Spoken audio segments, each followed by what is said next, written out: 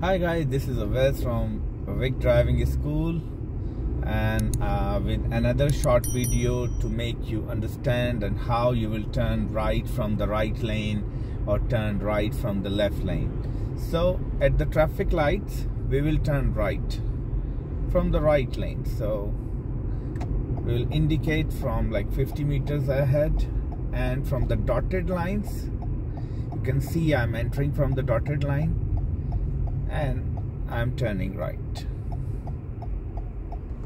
So I will wait till the signal turns, the arrow turns green for me, and then I will turn right. So the main important point is you should know that you should always cross the dotted line. After indicator should be like prior to 50 meters behind the dotted line, so the other people behind you know that you are moving into the right lane to turn right. Now we'll wait here until our signal turns green, then we will turn right.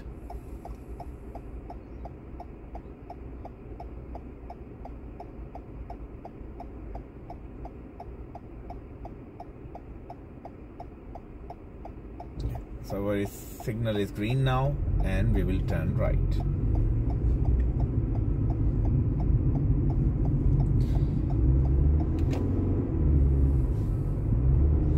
This is how our task is completed.